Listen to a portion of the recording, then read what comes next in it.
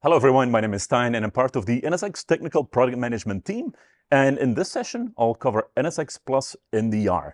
So NDR stands for Network Detection and Response.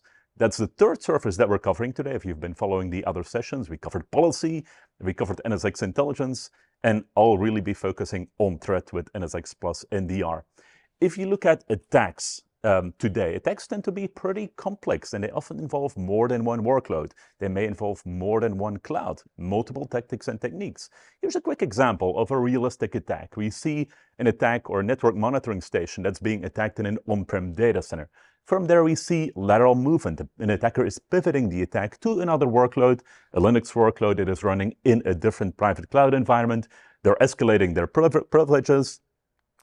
And then from there, we see a Windows workstation is being targeted. And finally, we see a command and control connection is being established. So this is all pretty complex. And similar to what Ray mentioned in the previous session on NSX intelligence, visibility across all of these environments, across all of these clouds, is really crucial for security teams to be able to quickly determine what is going on, how do I scope it, and what should be the priority of what's happening in my environment. And that's exactly what we do with NSX Plus NDR. We essentially take atomic signals, individual signals that may come from an IDS and IPS, like our distributed IDPS or the gateway IDPS, signals that may come from network traffic analysis, NTA, which Ray mentioned earlier in the NSX intelligence session as well. NTA is all about detecting anomalies. We essentially create a baseline of normal network activity for every workload, and then we use unsupervised and supervised machine learning in order to identify deviations from normal, deviations from the baseline, and identify which of these deviations are actually security relevant. That's NTA. And we also, with NDR, take in signals from malware. So, files, malicious files that are being transferred across the network. We identify these files that are being benign, as being suspicious or being malicious, and we can correlate these file events with IDPS events and NTA events. So that's the main premise of NSX Plus NDR. Now, what are we delivering? So Pooja mentioned in the intro session today that we announced NSX Plus today. The NDR capability is available for trials. And what this allows customers to do is really simplify SOC monitoring by providing the analyst with prioritized and correlated campaigns. So an analyst, instead of looking, 9 o'clock in the morning, you look at all your security events that came in, perhaps 1,000 events from an IDPS. How do you really prioritize that? So with NDR, we correlate these events together and we prioritize them and present them to the SOC analyst. SIM tools are often used by security teams to correlate and to ingest events from different security controls from different vendors. We now with NSX Plus NDR have the ability to export not just our atomic events, but also the campaign events to these SIM solutions. This helps reduce the overload that security teams have, and number of false positives, the amount of alerts is often a challenge for security teams to really focus on the things that matter. So we provide simplified threat triage, scoping, and threat hunting, and everything that we do with NSX Plus NDR is aligned with a MITRE ATT&CK framework. So at the initial release, what is available today is the correlation of IDPS events from our distributed and our gateway IDPS. In a future release, we will be adding anomaly events from NTA, and we'll be adding malware events into that campaign correlation framework as well. What's also available today, like all the other NSX Plus capability, is all of this for on-prem data centers. VMC is coming in a next release. And then beyond that, we're also adding public cloud sensors. This is going to be more a traditional sensor that you can deploy in a VPC. We'll also allow customers to deploy that on-prem, and that's to provide the same capabilities for non-NSX workloads at your perimeter or in public cloud. Now, why are we doing all of this? Let's focus a little bit more on threat. Let's focus what our customers, what organizations are seeing in the real world. And this comes from the VMware Threat Intelligence Report, as well as from Contexa, our threat intelligence team. A couple of statistics that really stood out to me that are really interesting. The number of organizations that were surveyed that experienced zero-day attacks is about 62%. The most important statistic, though, to me, is the one at the right bottom. The number of attacks that involved lateral movement, so pivoting an attack beyond the initial attack target into a more valuable resource that may reside on the internal network.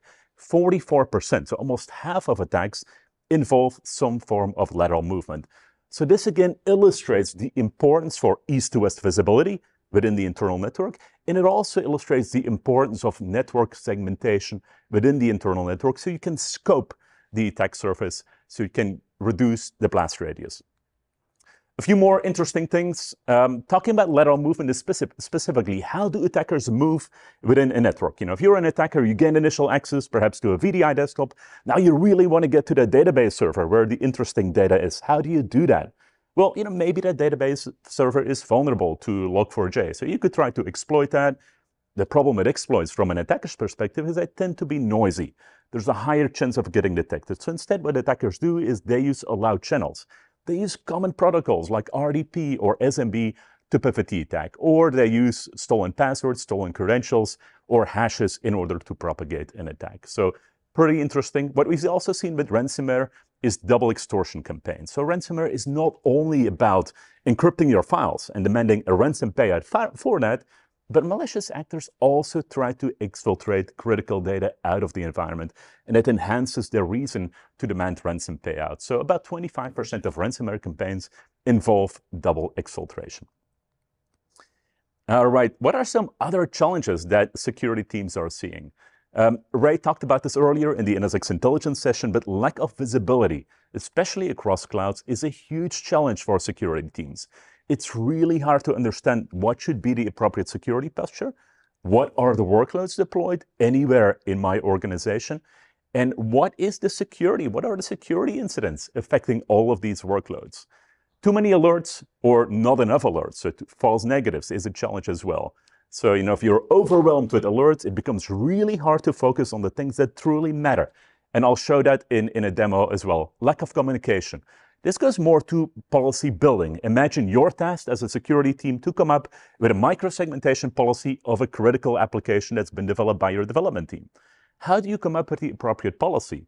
Well, you may have to talk to the application owner, but often security teams, networking teams, and application teams really talk a different language. It takes a lot of time to figure out what is the appropriate policy. And there, of course, the microsegmentation recommendations that Ray showed in the NSX intelligence presentation earlier today, that's really one of the key ways that we address that lack of communication between teams. Lack of context is a challenge as well. A lot of your security events today are going to be based on network constructs. You see IP addresses communicating on ports, but that doesn't really tell you much about what is the workload, what is the asset that is actually being targeted. Is an IDPS signature firing because an attacker is actually targeting a vulnerable database server in production, or a signature is firing because someone in the security team is running a vulnerability scan? Lack of context often delays threat investigation. And all of these lead to operational inefficiency as well as unmitigated risks. So a brief look at the architecture, and we'll definitely get into a demo at the end of the session as well. But to make it really, really simple, and this is similar to all the other NSX Plus services, all of the enforcement happens on-prem. We have our distributed IDPS, which we've had for a couple of years now. What is really unique about the distributed IDPS is maybe a refresher for you, but it's essentially the same concept of the distributed firewall. What makes the distributed firewall so unique is that it allows customers to front-end every workload with its own layer 2 to layer 7 firewall, and it's essentially a transparent firewall. By means of being a transparent firewall means that you don't have to make any network changes to implement any level of segmentation. It doesn't mean if you're just isolating production from development or test, or you're creating a controlled communication to your shared services, you're isolating individual applications, or you're implementing a full-fledged microsegmentation policy within a multi-tier application.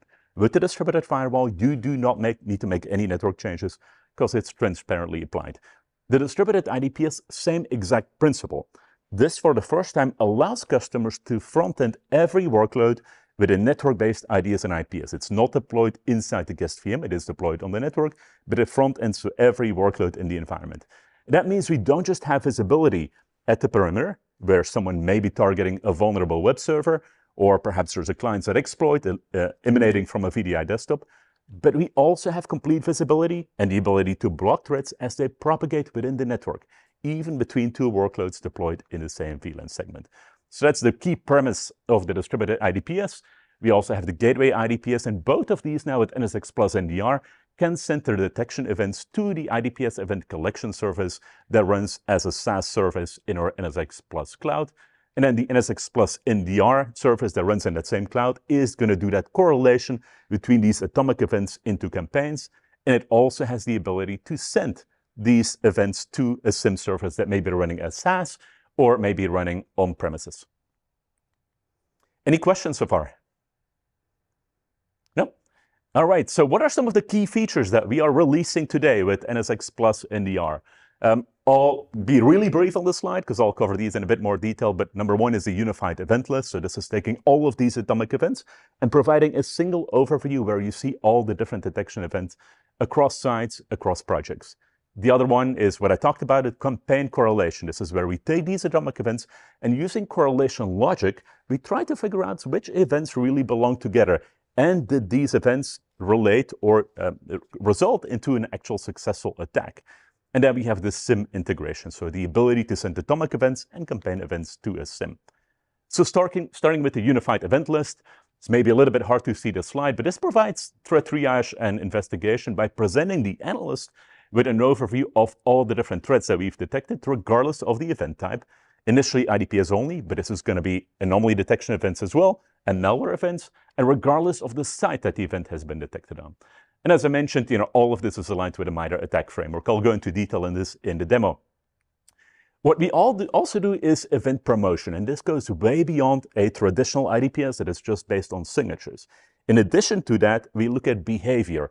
Certain activities, for example, the use of psexec, may be completely normal for a particular workload or in a particular environment. Other things like failed authentication attempts may be benign. That may just be a user or an application that has been incorrectly configured. In other cases, this activity may be malicious. So what we do with event promotion is we look at the context. We look at what's happening for a particular workload. Have we seen this type of activity before for that workload? And if the answer is no, we've never seen such thing, and now we suddenly see that means there's a higher chance that this is indeed malicious activity. What we can then do is we can increase the score of that individual atomic event, and we can then choose to correlate it with other events if that's really the case. So that's what we call event promotion. Looking at an example here, we see some activity between virtual machine on top to another virtual machine there. This has been flagged as possible Active Directory account enumeration by means of an IDPS signature. And you can see on top there that this has a pretty low impact score. The impact score reflects what is the potential impact of the security incident to the environment. 14 is really low. It's on a score from 0 to 100. However, through the NDR promotion logic, we've determined that this event is unusual for our environment and unusual for the workload. Based on that, we've promoted the event, we've increased the impact score, and that means that this event will now also be considered for campaign correlation. So going way beyond what a traditional signature-based only IDPS does. Now we see a second phase here, a second event. This one is DCE RPC interaction with Task Scheduler. So Task Scheduler, again, one of these common tools that may be completely benign, or it may be an attacker that is living off the land. They're using the tools instead of bringing in their own tools in order to lower the chance of getting detected. Also in this case, the initial event when we detected it, pretty low score, 10. This may be completely benign, but then based on context, we were able to increase that score. And now this is considered a malicious event, which can also be correlated into campaigns.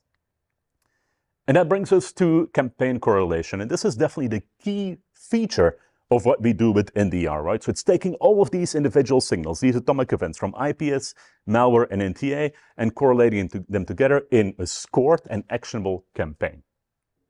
That is done based on correlation logic. The correlation rules are quite complex, but I will show an example of one of the more simple correlation rules, so you kind of get to an understanding of how does that logic really work. With NSX Plus, these events can be correlated across sites. So we can have an attack that starts in one particular data center and then propagates to another location. We'll visualize that as well. We connect the attack chain capability. So this is essentially a visualization of how the attack unfolded from the initial access all the way to exfiltration, if exfiltration happened.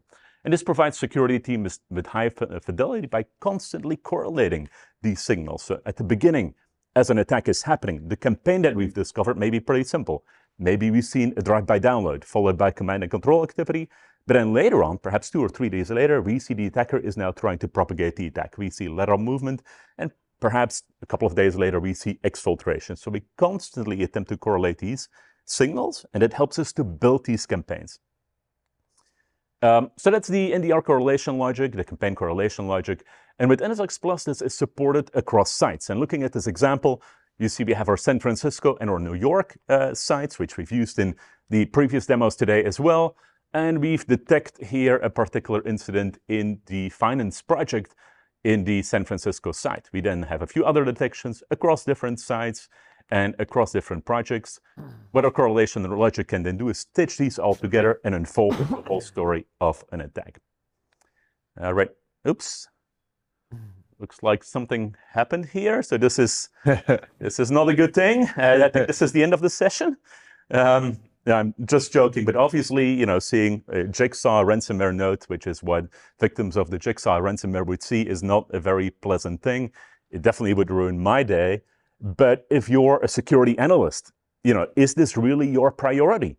Well, maybe not. If it's just a single user on a VDI desktop and that user is just me and I'm not the CEO of the company, maybe this is not all that impactful. But if we can correlate that with other things, and we see that the VDI desktop was really just the initial entry point of the attack, but then we saw lateral movement, we saw activity related to the same attack on a database server, then it probably will become the priority of every analyst in the environment. And this is kind of a good way of showing one of the correlation rules that we support. This is what we call the command and control wave rule. What this correlation rule does, it looks for the same command and control activity. So command and control associated with the same thread on multiple workloads within the internal network. And what we see at our starting position here, we see that on my VDI desktop, I've seen drive-by download activity. Someone was exploiting a vulnerability in my browser in order to download a piece of malware. And then we've seen command and control activity related to the same as well. If we then see additional command and control here from our CRM database, and that additional command and control is related to that same thread, the correlation rule allows us to quickly correlate these two and create a campaign out of that. So that's one of these correlation rules. There's a whole bunch more. A lot of them are quite a bit more complex. So I just wanted to give you a quick example of the correlation logic. Now, the third key feature of NSX Plus NDR is the ability to export events to a SIEM. So, I mentioned at the beginning, a lot of security teams use SIEM solutions in order to aggregate logs from different security controls. Firewalls deployed at the perimeter, the NSX distributed firewall, other solutions that customers may have deployed. So being able to export our atomic events is really important. And of course, with NDR, we already do a lot of the correlation by ourselves. And because the NSX Plus NDR correlates our own NSX events, the fidelity, the quality of that correlation is really, really high. But on top of that, with NSX Plus NDR now, we can send the atomic events that we've detected, including all of the metadata. So including the mapping to MITRE, including the name and the UUID of the VM the workload was detected on, including the site ID where the detection happened. Not just for atomic events, but also the campaign events can be exported to SIEM. There's basically two deployment scenarios that we support today. Number one is a SaaS-based SIEM solution like Splunk, for example. So there's native integration. We can send these SIEM events directly from the NSX Plus NDR service to a SaaS-based Splunk instance. The other scenario that we support is an on-prem SIEM that is not directly accessible from NSX Plus SaaS. And for that, we can essentially use VMware Area for Logs, or Log Insight, as it used to be called, as an intermediate. So this is a SaaS-based offering of VMware Area for Operations, or Operations for Logs, that is deployed in the cloud. We can send the events from NSX Plus NDR to Area Operations for Logs SaaS, and then from there we can choose to forward these logs to an on-prem SIEM solution that customers may have deployed via another component called the proxy that is deployed on-prem. So as you send over those campaign events to the SIEM, well, let me ask a more basic question first. As you've designed all that, do you have in mind the fact that as a SOC, I may not want to introduce the NSX Plus interface to my SOC analysts? Yep. I only want them to use that SIEM, or some sort of tool like Swimlane or something like that. So It sounds like you had that in mind. Absolutely. Okay. So then the main question then becomes, like, how rich is that data from the campaign events? Like, are you sending over the final analysis, or are you sending over all the logic that led to that analysis? We're sending over the initial, so a campaign can get updated constantly, right? So you have the initial campaign correlation, which could be very simple. We've seen the same C2 activity on multiple workloads. Later on, we correlate in lateral movement and perhaps exfiltration into the same campaign.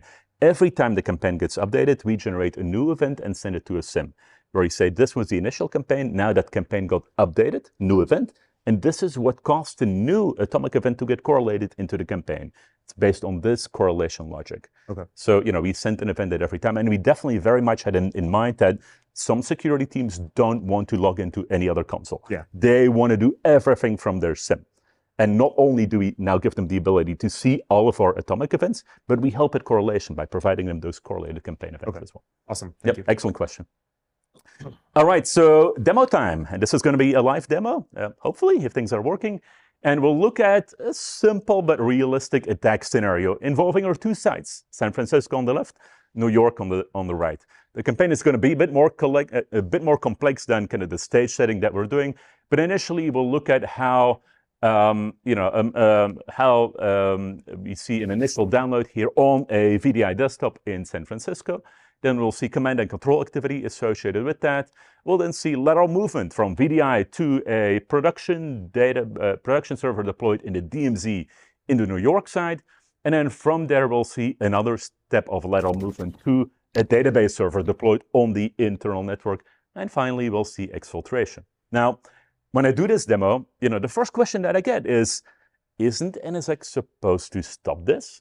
Well, yes, but if you want to see a compelling demo of a realistic attack scenario, I kind of have to allow these things. So this is kind of the before scenario where we show you the visualization, we show you the detection capabilities, but we haven't implemented proper segmentation. We haven't implemented our IPS into a prevention mode for the purpose of this demo.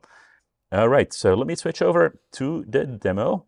While you're loading up, what's the window of duration that I can kind of evaluate data over, right? Because that's important for an NDR. Absolutely. So, we store the data for up to, or you can view the data for 90 days. We store the data for 1 year. The actual window for correlation logic depends on the correlation rule.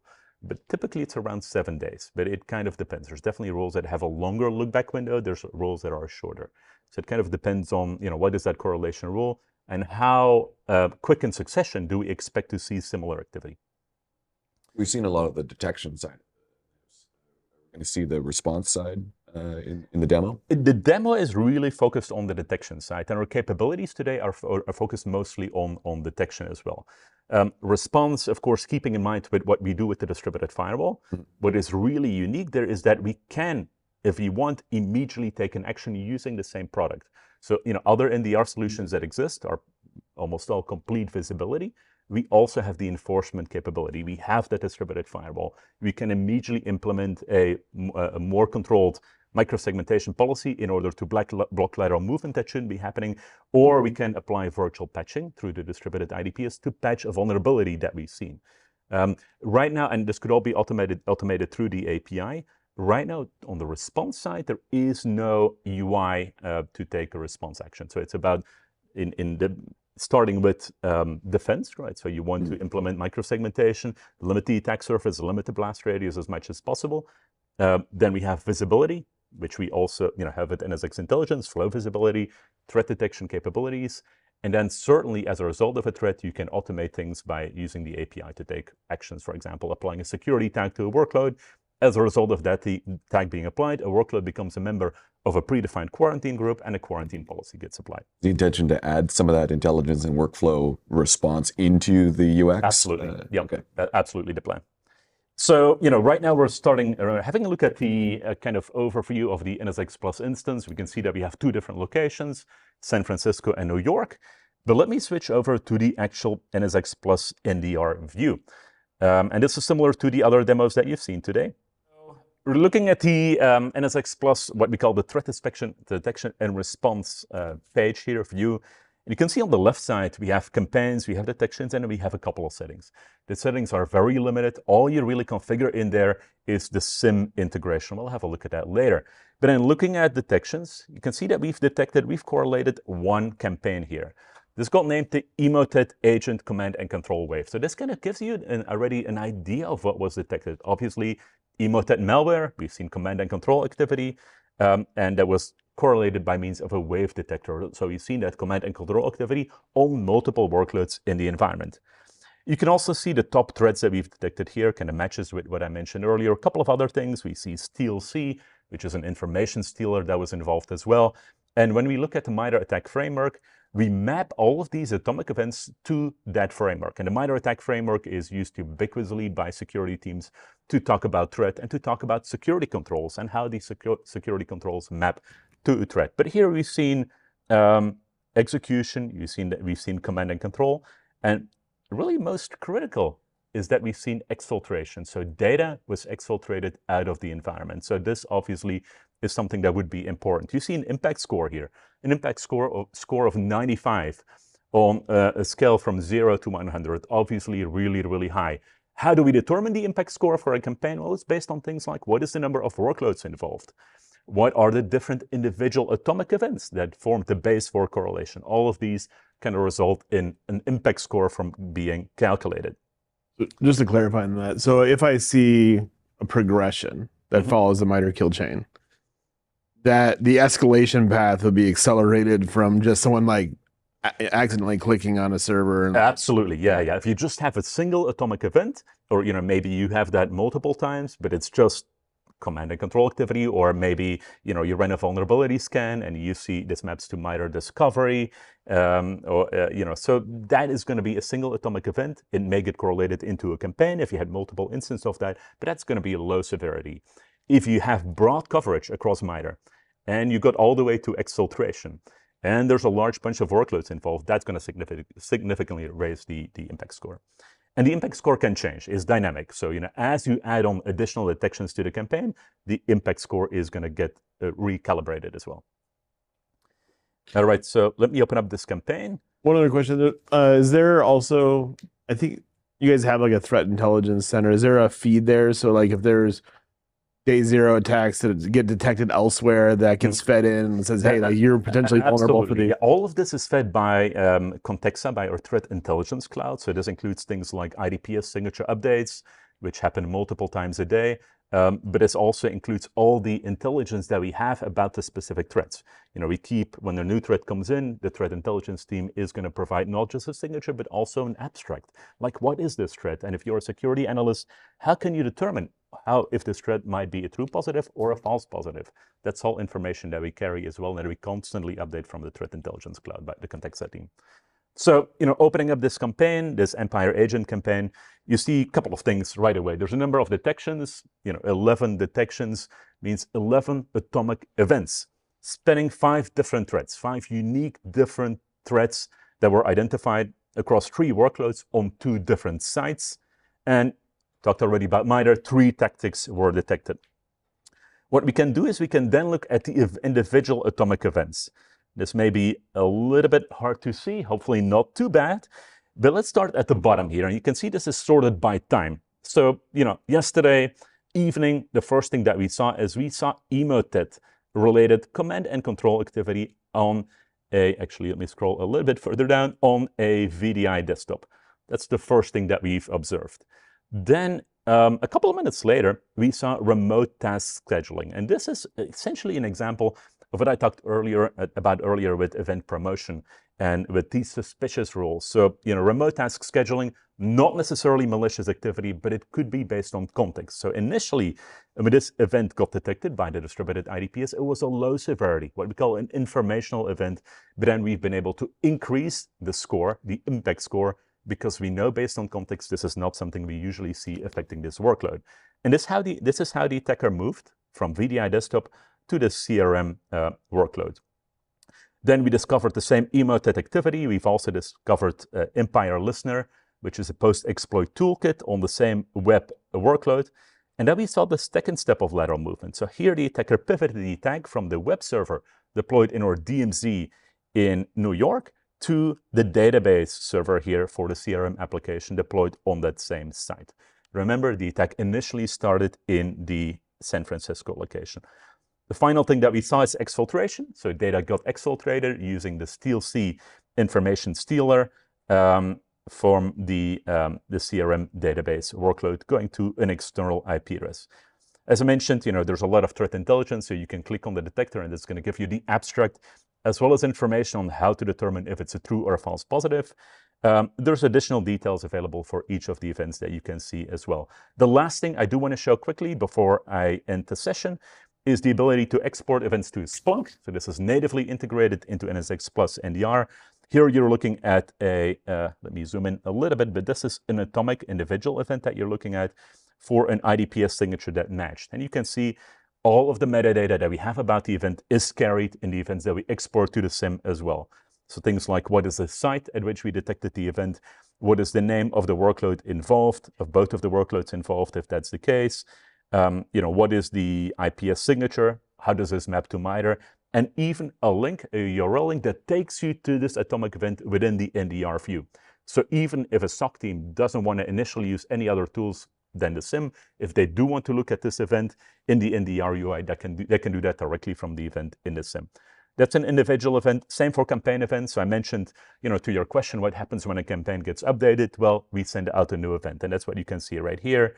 You see there's a notification that a campaign got updated by means of the exfiltration rule that now correlated command and control activity that we've seen earlier with exfiltration of data. And all the different tactics and techniques that were detected are included in this atomic event as well. So, that's the demo. I know that I'm slightly over time. Any questions? Just from a notification standpoint, as something climbs up, I'm assuming there's triggers to SNMP, email, Absolutely. Slack, all that stuff. Yep. Mm-hmm.